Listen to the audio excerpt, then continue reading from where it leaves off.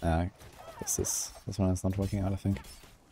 I'm gonna try another one. These snakes and vampires, this is a shit combo, man. And it's also like shit layout here. Having no space. I should just have... Wait. I need to try this. Wait. I have an idea. Rob was constantly gear swapping mid-run. What is he swapping to as a barb? What?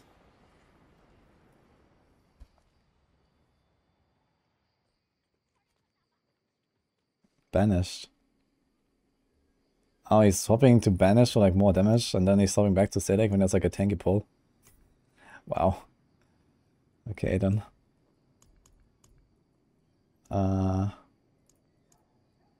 Shit, we can't do this, but I can do this.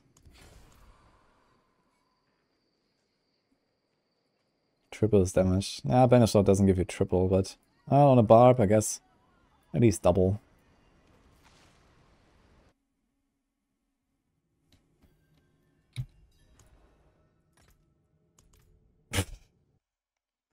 It works. Okay.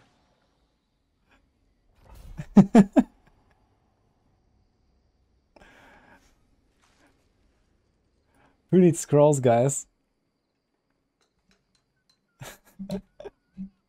Can you put this sigils? Can you put them here? Is it like a thing? Wait a minute, let me try. Probably not, but who knows? Customize. Imagine you can put a sigil there. It's literally a scroll.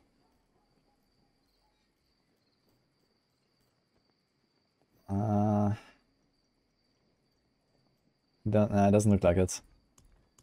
Okay, too bad. What happened? So you can go into Abattoir, and if you're in danger on hardcore, you can just open a sigil and get out.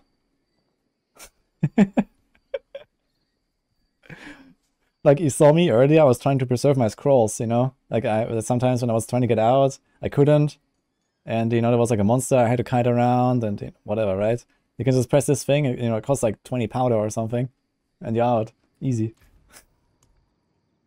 I mean, you can do this in normal Nightmare Dungeons as well.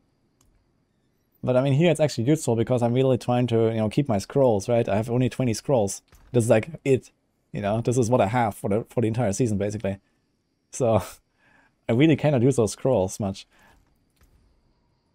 So, whenever it's like not very dangerous, I could just pop this here. It costs 50 powder. It's not too bad. I was gonna have like 1 or 2 ready here, you know? Just in case.